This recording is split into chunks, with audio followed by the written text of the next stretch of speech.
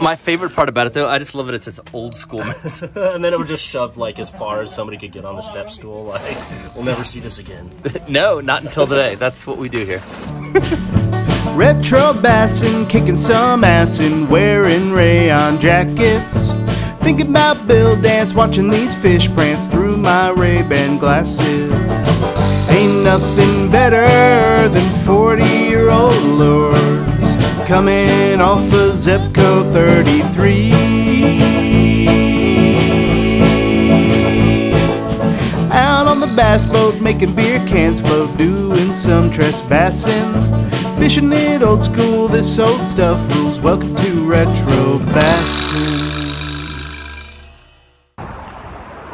Welcome to Retro Bassin', on a day where I'm becoming a little bit more old school. Today just happens to be my birthday, and I just happen to be in Denver, Colorado, of all places. I'm out here for a couple days on business, and I just stumbled into this place. This place is called Discount Fishing Tackle in downtown Denver, and one step inside, and I knew that I was not gonna leave this place without dropping a video and dropping a few bucks on some old school gold. I was talking to Blake, who works in the shop. He was showing me around, and you talk about new old stock stuff. Holy cow. Wait till you guys get a look at what's inside. All right, guys, so as soon as you walk in the front door, check this out. It is a rack of old school discontinued baits. I think this is probably the discount bin of stuff that they're, phasing out, trying to get rid of. And I see about 12 things that I'm probably gonna take off their hands. Okay, so check this out. First off, look at that. An old school Excalibur Shad R. That is an awesome bait. Yeah, I see one that's got the floating model here. And then, of course, you guys remember the red eyes meant that it was a suspending bait. That is awesome. What else do we have? Look at this, the old Crankbait Corp fingerling. So that looks like some sort of minnow version. I've got the catfish version of this bait, but that looks pretty cool. I think that's an old balsa bait from probably sometime in the 1980s, early 90s.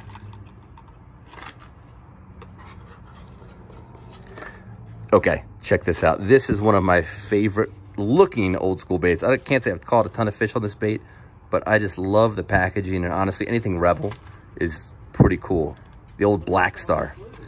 So this is, we totally need to do a Retro Bassin episode on this bait. This is probably one of the most over-engineered crankbaits out there. There's like graphite and all kinds of wackiness in this bait, but those are, I've never ever seen one of those anywhere but like on eBay. So there's one in a black, that one in a classic orange. Oh, that is awesome. Just Rebel Black Stars hanging out. Ooh, look at this little Fast Track Shad from a Rebel. That's another old school bait. Man, it's never ending. So what do we have here? The old Snapback Pitching Tube. Who is that on there? Oh, that's old Skeet Reese. That's like a young looking Skeet Reese. So I don't know that I have ever fished the old Terminator Snapback, but that does not look like a new bait at all. So we got that flipping tube, it looks like, in a couple of different colors. Okay, so what is this? It says The Missile. Quality rigged scented lures. I have no idea. That almost looks like sort of a sluggo or a wormo kind of bait, pre-rigged with 2 hooks. No idea. That's wild. It's like a pretty old school green look in there, and more of a silver one. Wait, it says old school MEPS. Oh, that's awesome. Whoa, wait a minute. So how old is that? I was trying to find a date online, like, while you were gone after I found it, and I couldn't find a date. There was some guy saying it was like 70s, but it was just some weird random forum. So, but they're actual MEPS. Yeah, yeah. Dude. They were quoted as saying the original, and they say that they have like a British patent on them, which I've never seen on a MEPS package before. And then it's funny because it says it's German here and then French on the bottom, so I'm not sure what Dude, that's about, that is wild. And it's like a pack of how many of them? 3 of them? Yeah, 3. Yeah. So what? And then there's some that are so old they're starting to like oxidize. What is? So the brevet on there is just French for patent. Okay. So it's just saying that the British patent they have, and then the French patent too. So they're just telling you both countries got you covered on the patent. Awesome. My favorite part about it, though, I just love it. It says old school. And then it was just shoved like as far as somebody could get on the step stool. Like, we'll never see this again. No, not until today. That's what we do here. That's like a lot of, man. Yeah, some of those yellow carded ones are going to have to come with. You have to figure out what kind of... I'm really curious about what bird is on top of there. Oh, you're right. It's like a falcon or something. Look at that. I honestly think, to me, it looks like a prairie grouse or like a sage chicken. That's the wildest thing, man. So they started this shop in '92, this actual location. This is the original. Okay. And they experimented with a couple different locations, like one in Fort Collins, one in Nevada. But this is the one that stood the test of time, the original shop. And then what kind of fishing do most people do in Colorado? Is it like mostly, because I see a lot of spinners. Is it like walleye type stuff or smallies?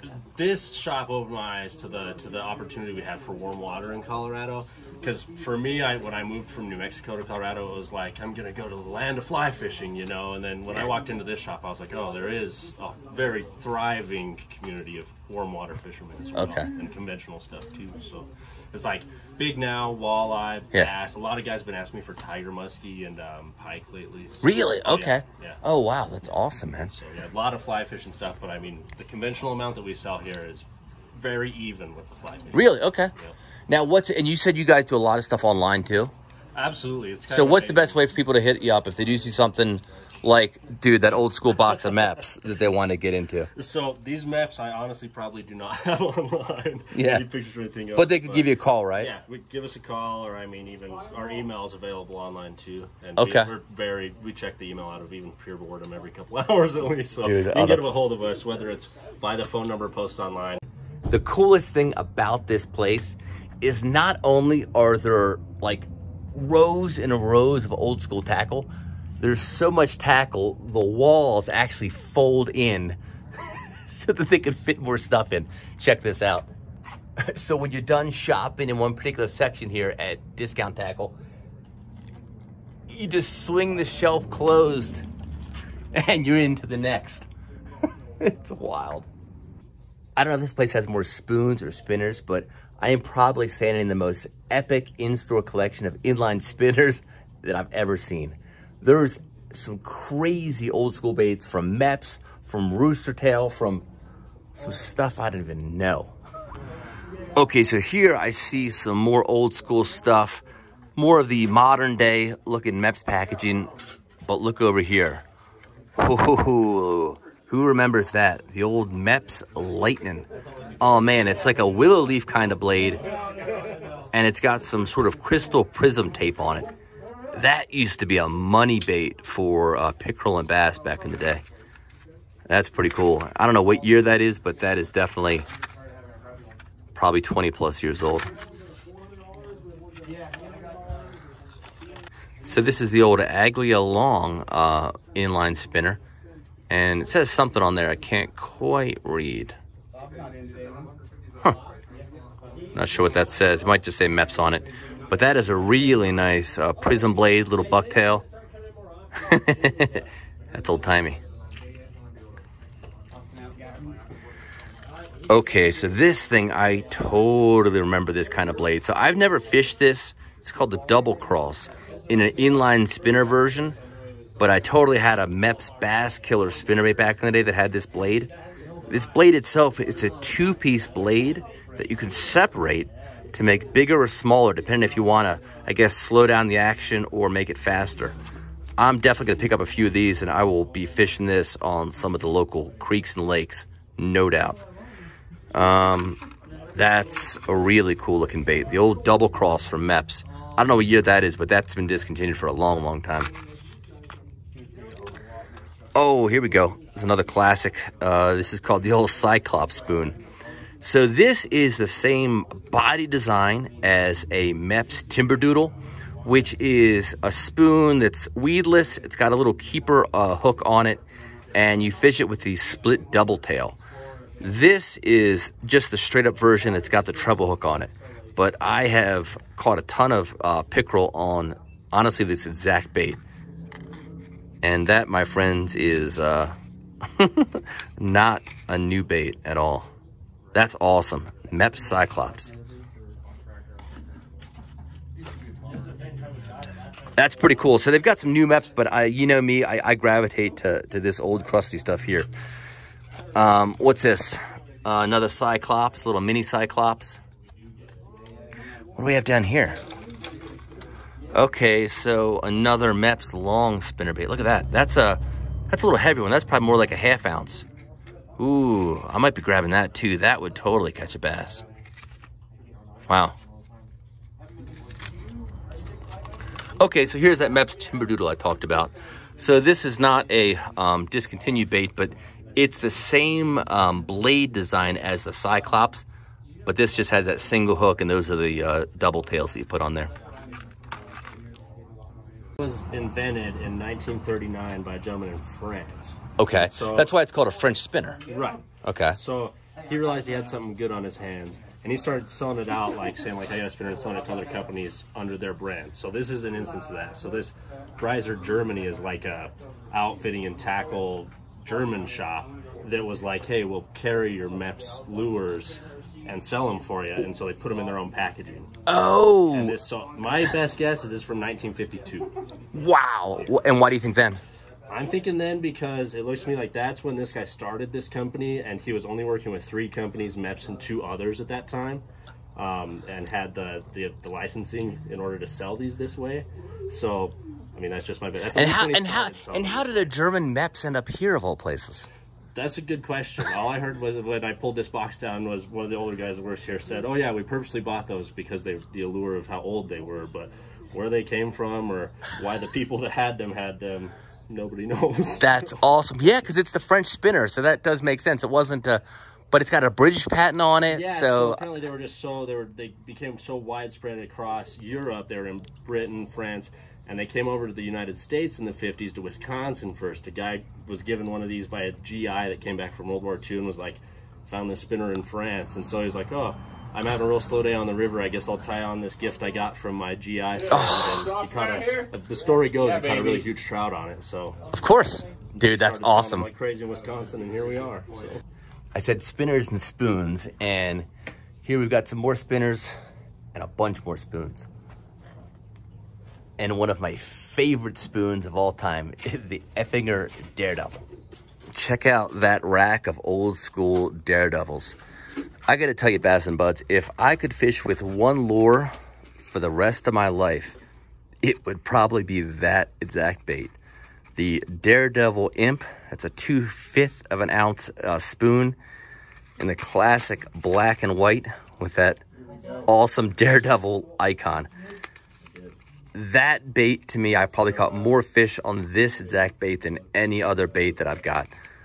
Just so versatile, such an awesome, awesome bait, such a crazy action. You can fish this thing in so many different ways.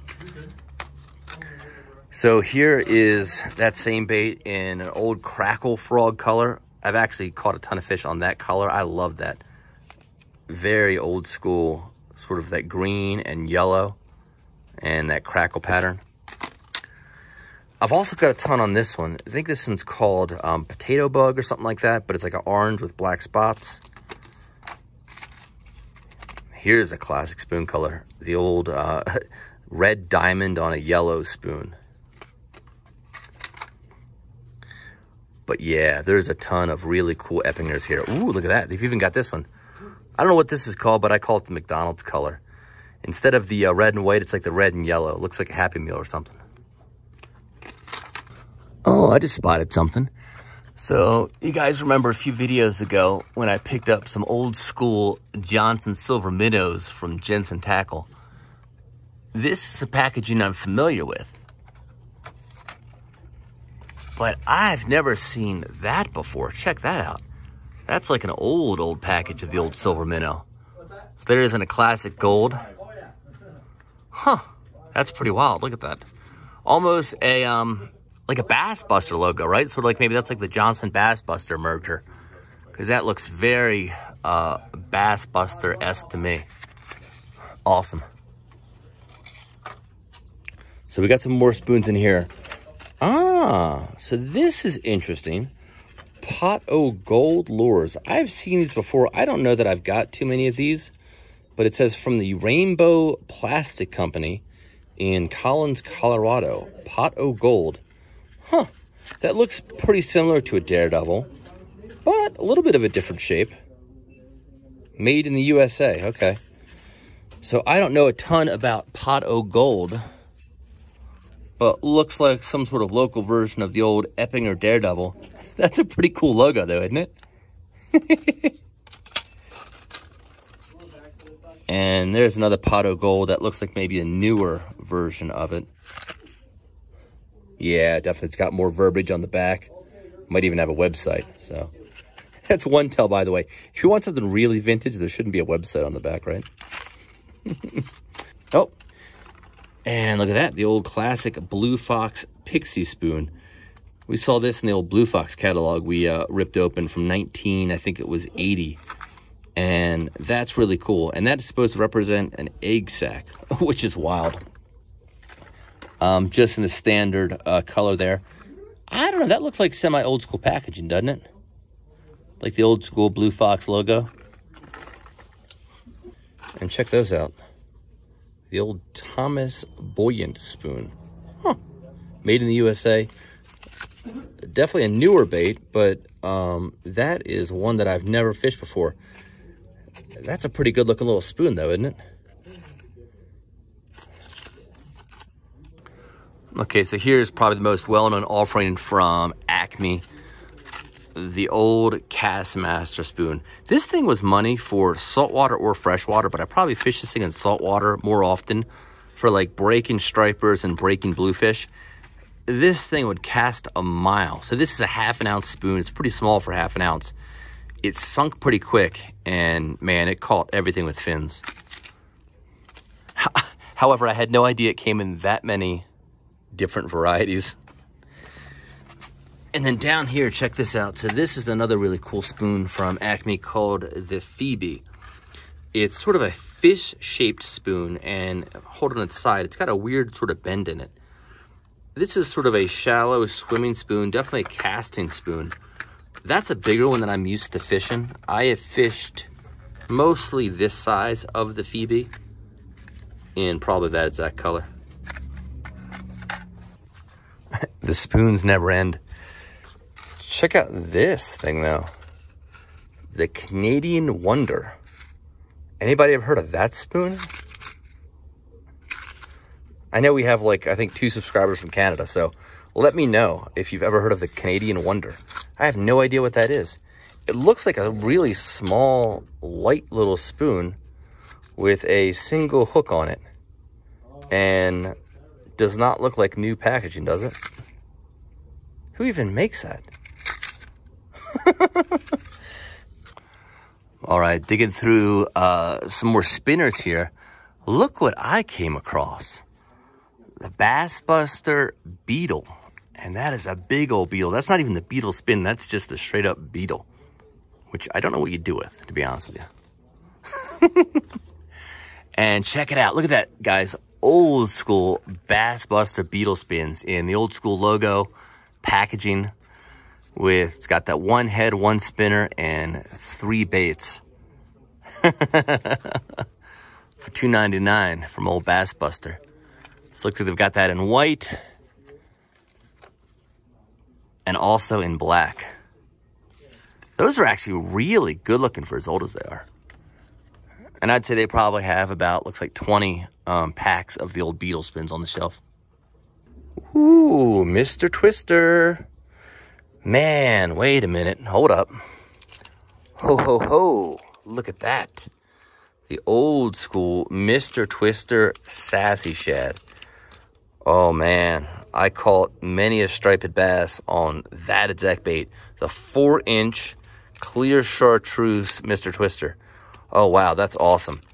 Used to fish this on a jig head, like a 1/4 ounce or 1/2 ounce, casting, trolling, you name it. But son, that would catch some fish. What else do we have from Mr. Twister here? Looks like this is some sort of grub, but it looks like, it says assorted, but it looks like it's a grub with a fin on it. So that is unique. I don't know what the name of that is. That's really cool. Okay, you can see it a little bit better here. I think this is the same version of that grub. And it's got a fin on the top. I don't know what the name of that is. I'm going to have to grab that just so I can look it up later. Man. Does it say it on the back here? Nope, it does not. So what else do we have here? We've got some Mr. Twister worms, some curly tail worms.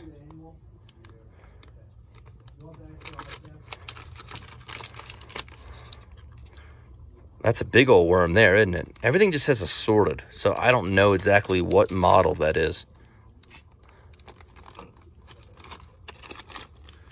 And looks like a nice old black and blue. Ooh, look at this. Ho, ho, ho. I'm going to have to just go through all these. That is really cool looking. A nice clear red. They don't make Googans that color, do they? I've been on a little bit of a rebel kick late after trading a few baits with my BASSIN bud John. And look what I see here. Some discontinued rebels. They had a really cool line back in the day called the terrestrials. There was some baits like the catercrawler and the cricket hopper, which they still make, but a lot of them they don't. I see a few here that I know for a fact are not available on LureNet. Okay, so here is a nice little section I just stumbled upon of old school rebel terrestrials. So I see 4 different versions of this. Oh man, this was called the Big Ant. And it's like a little crankbait in the shape of a big ant. They had this whole terrestrial line back in the day, which had some really cool stuff. So there it is in red. A chrome big ant. Woo. Oh, a grub pattern. Yeah, look at that. And this one sort of looks like more of a black pattern. It's hard to see. That's awesome. And then over here, so it looks like there's a couple packages that time hasn't been kind to. I'll move those to the side. Oh yeah, but look at this, the old Bumblebug. So here's one with the actual logo on it that says Bumblebug. Check it out. And that is a hornet-shaped little crankbait. Man, these were some fun baits that Rebel came out with back in the day. So here's the cricket hopper. Still a bait that's around, but the cricket popper, I don't know that I've got it in a blue chrome like that, though. Oh, wow, that's awesome. And there's a more modern version that you can still get from LureNet of that bait. But what a fun line of ultralight baits. I love those things. So if this is your first time here at Retro Bassin, I apologize for this walkthrough. This place is packed with a ton of really cool, really modern baits. But you know me, if it's old, if it's dusty, if it's crusty, it's got to come with me. And I've kind of glossed over a lot of the cool newer baits to find a few hidden gems. And there's actually a couple of really cool ones right behind me. Okay, looking through the crankbait aisle. First off, I see some really nice old school Rebels. I'm not sure how modern that package is, but that's the old Rebel R. I guess like the little R. And there looks like a deep wee R. That's a pretty cool bait.